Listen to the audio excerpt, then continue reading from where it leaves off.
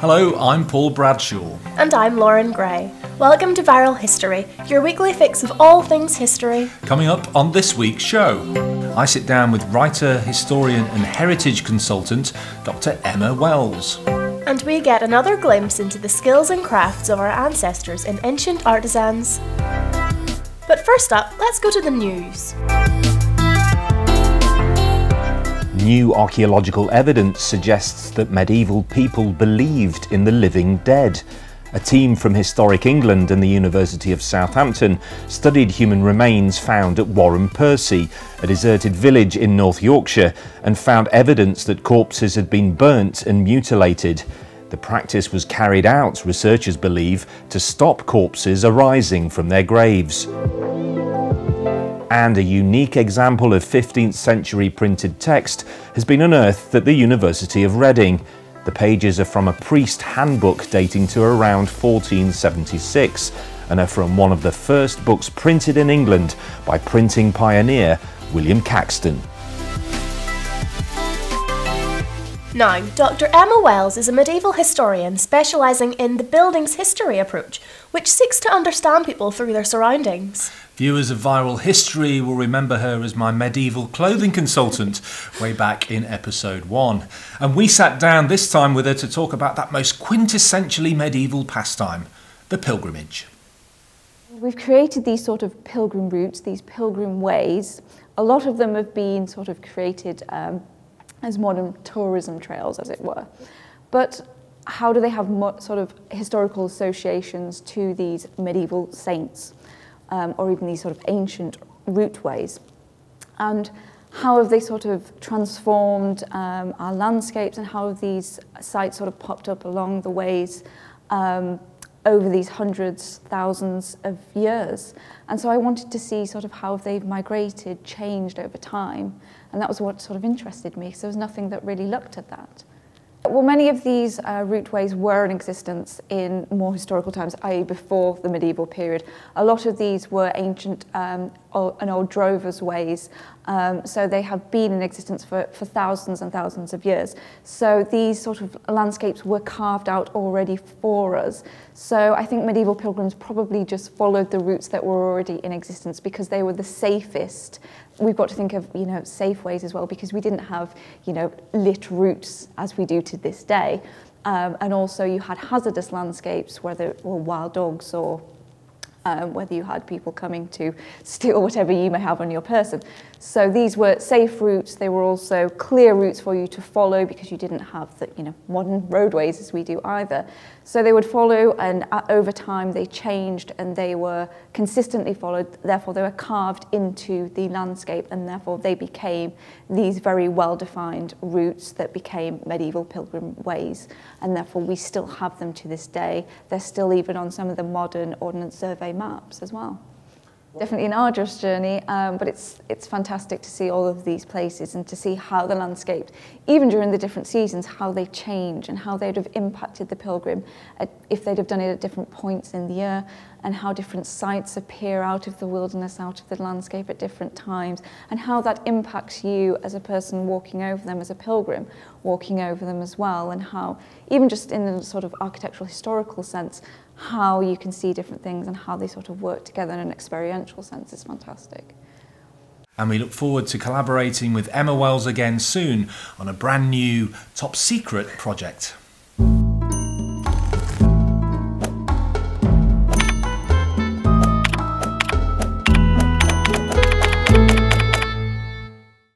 Next up on Viral History, we travel back to the dim, distant past once again to learn more about skills and crafts of our ancestors in our weekly segment, Ancient Artisans.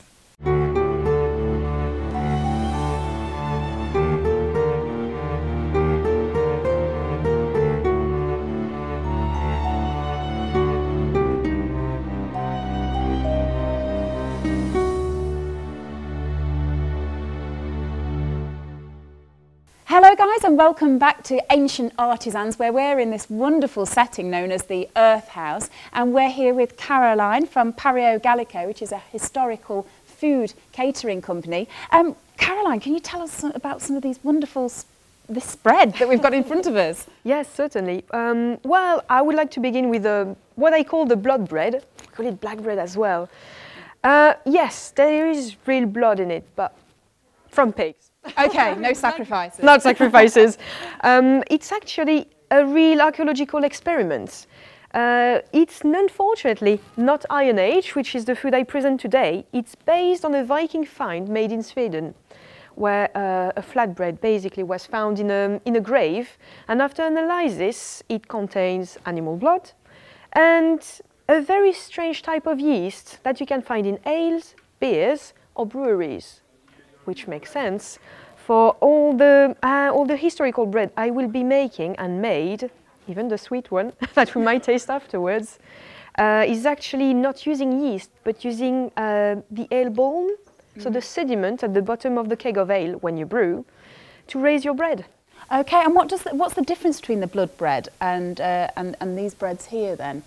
Well, that's a difference of rye flour or wheat flour, but essentially the interest is you don't have to kill an animal to make blood bread or black pudding if you want. You can just, like the Maasai tribe in Africa, or the Mongols, well, in Mongolia, and things like that, in different culture, puncture the neck of an animal, take a bit of blood, cauterize, and here they go.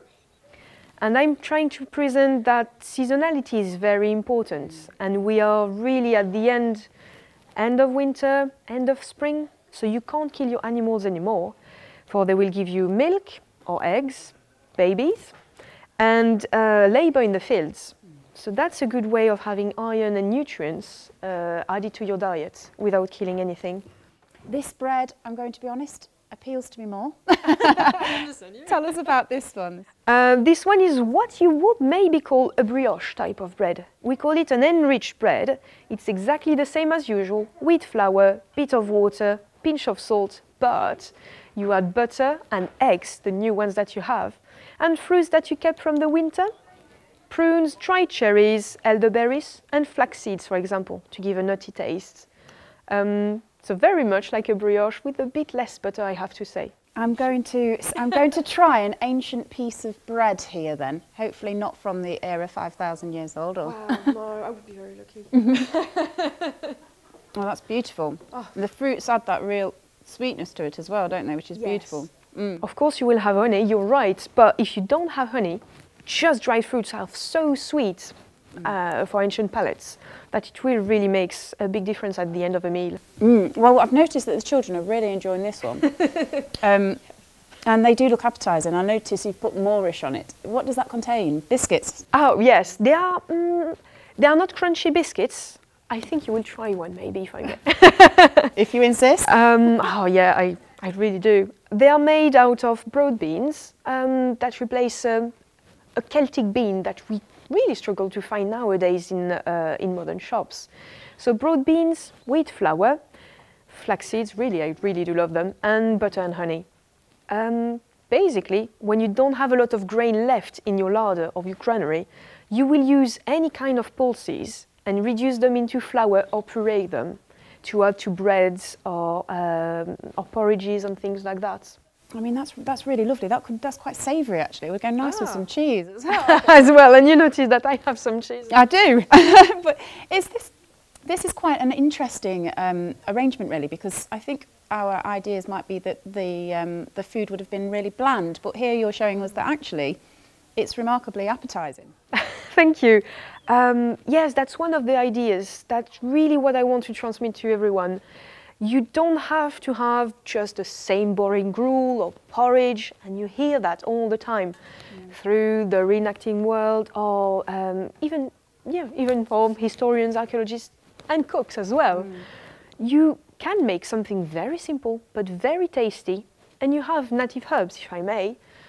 For example, you have wild garlic, you have salt, so salt, white garlic, thyme and sage, flax seeds, roasted barley malt, and if you think about mustard seeds, cumin, even coriander, you can have them. Wow. Yeah, so they were importing this, were they? Oh, they are native to Britain. But if you want to go to imports, you can have black pepper from India through the Roman. So you can trade with Romans, and you do, and you go so much further. but I actually hid it. But I'm, well, posh enough to have a bit of glassware and olive oil. Oh. So as an Iron Age British person, that would be a sign of, well, contact with the Roman world, certainly, and a fair amount of wealth, I have to say. Oh, great. Well, this is just fascinating because I never knew that mustard seeds were in Britain at the time, which is great. So I've learned a lot from you today. Thank you so much, Caroline, and thank you for letting me eat all of your food. Enjoy. And thank you again for joining us, guys. We'll see you next week for another episode of Ancient Artisans.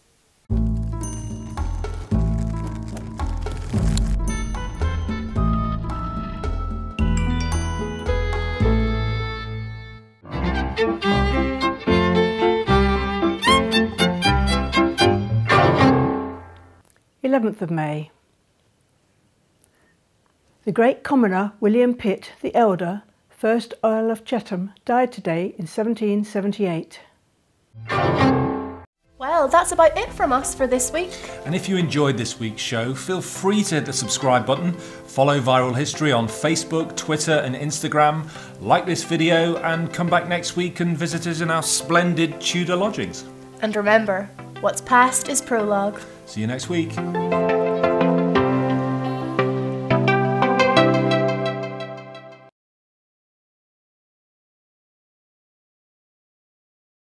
Now, Dr. Emma Wells is a medieval historian. Historial. Look up. No. Now, Dr. Emma Wells. Hello guys and welcome back to Ancient Artisans, where we're in this wonderful setting known as the Earth House with your name, sorry. And if you enjoyed this week's show, feel free to hit the subscribe button, follow Viral History on Facebook, Twitter and Instagram, like this video and come back and visit us in the...